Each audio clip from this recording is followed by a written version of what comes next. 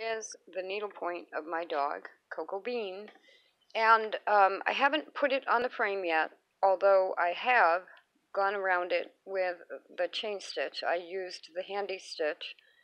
I have a little bit of an extra thread on the beginning there, but this is what I meant, look at how wonderful that is, to hold it in place. So I have that on there. I want to throw an idea at you. Recently on Treadle-On, we were talking about a Singer attachment, which is called the Craft Guide.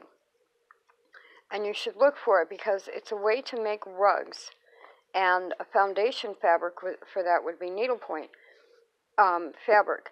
And what you would do is, it's a long stick, and you wrap the yarn around the stick and then sew down the line, and it has a blade, and it cuts it, and it makes a pile rug. And I thought of getting one. They're a little bit pricey because they must be hard to find. And the one that I just looked at is from 1932. So they are from the past. Anyway, I was thinking of doing that.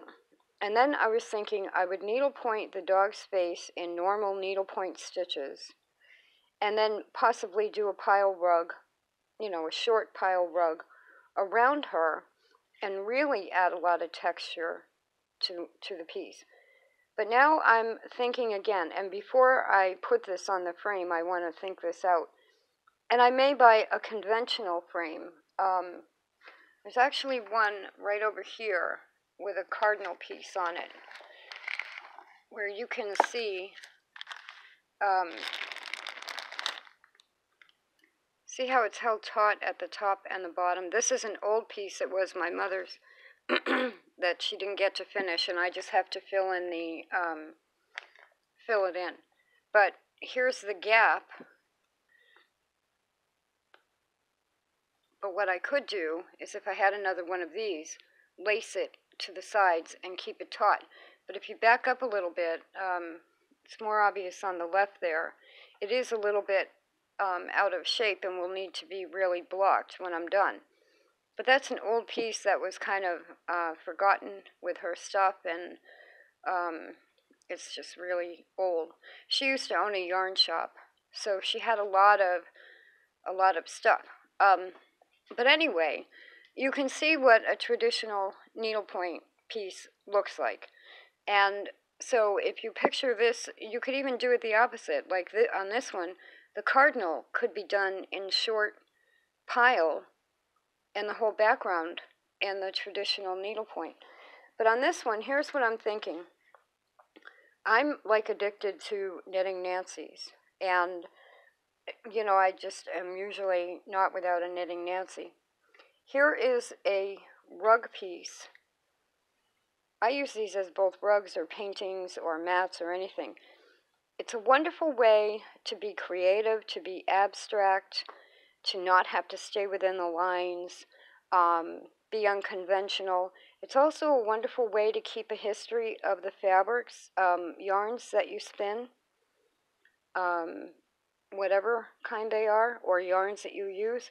Like the green there, I happened to buy a knitting needle case with a hole in the top so you can keep a skein of yarn in it, and it came with a boy knitting spool and a knitted strand, that green, that was almost the whole skein already done. It was like 15-20 feet long, so I know exactly where that yarn came from, and they're just soft. If you have these around the house, they soften everything. So now my idea is possibly using another frame for this piece, because once I put it on there and lace it on the frame, it's basically going to stay on there until I'm done. So now another idea. So there are 3 options for needlepoint. One is traditional stitching, even if you change the stitch or the direction of the background. 2 is some kind of an attachment like the SingerCraft guide, and making a pile finish as opposed to a flat finish. And then the third one I have the dog's place rugs that I use through the house. I used a flower foot and put flowers around her. So I can either use a flower loom and make flowers, or I can make these and put them all around her. And then she's in a bed of flowers. These are flowers. It's like a garden. So there are many ways to use needlepoint canvas as a background for any kind of a main subject.